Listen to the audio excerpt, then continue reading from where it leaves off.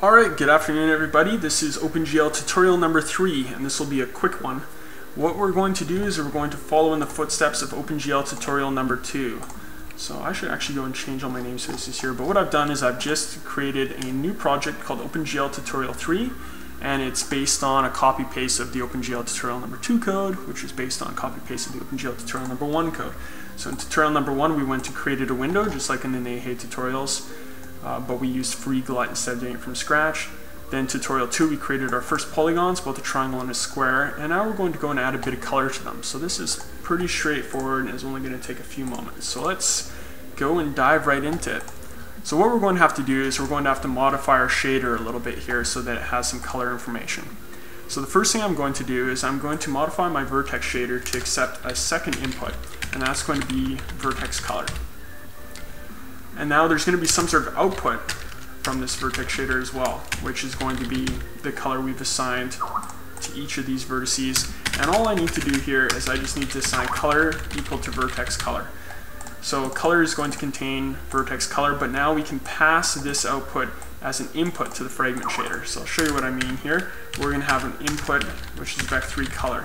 And now every time that this vec3 color gets assigned in the vertex shader, the fragment shader, when it runs, gets a linearly interpolated version of the color assigned in the vertex shader. So you can imagine the fragment shader has to fill in all the pixels or all the fragments that are between the three vertices that make up a triangle.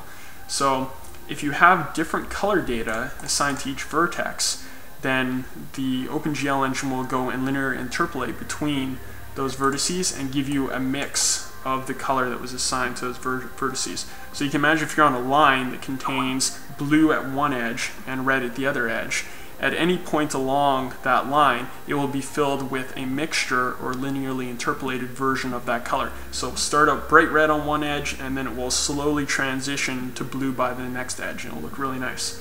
So we're going to take advantage of the built-in linear interpolation that OpenGL provides, and that will allow us to provide this nice smooth color changing effect to our triangle. Alright, and now what we have to do is we have to take this color and pass it into that fragment color there. So instead of being just white, it's going to consist of an RGB component, or red, green, blue component that comes from our fragment shader, or from our vertex shader, and then has 1 applied for the opacity. Alright, so now we have to go and assign a vertex buffer object to this vertex color.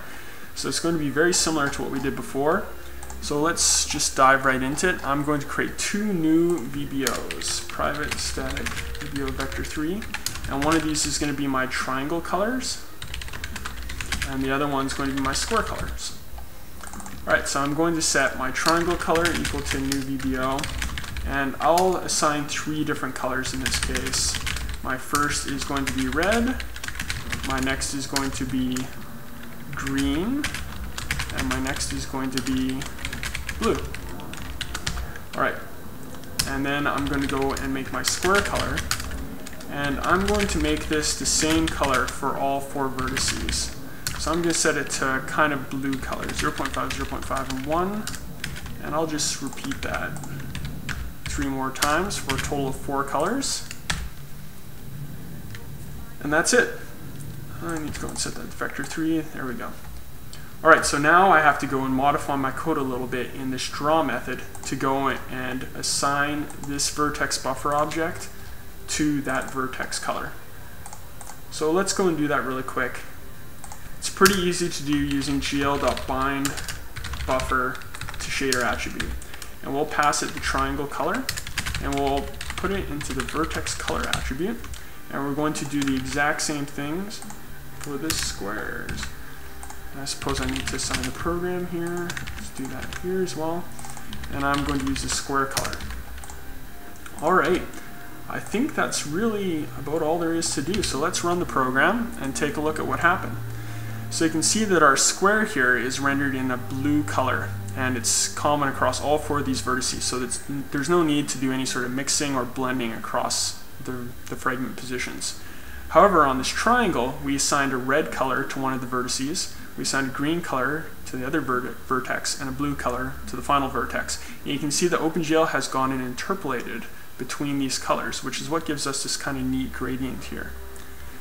So this matches up pretty well with the tutorial on NeHe's website. I think I even used the same colors and everything. So in the next tutorial, we're going to go and manipulate the position of these objects a little bit more than we are already. And that's about it. So we've added another vertex buffer object. We've seen how linear interpolation, man, I have trouble with that word. We've seen how linear interpolation works on the GPU. We've taken note that the vertex color is supplied to the vertex shader, and then the vertex shader outputs that same color, and then it is linearly interpolated and supplied to the fragment shader as an input, and then we use that value as our fragment color. So that's it for this tutorial. I hope it's a good one, and I'll be firing up tutorial number 4 shortly here. Alright, as always, have a great afternoon and happy coding.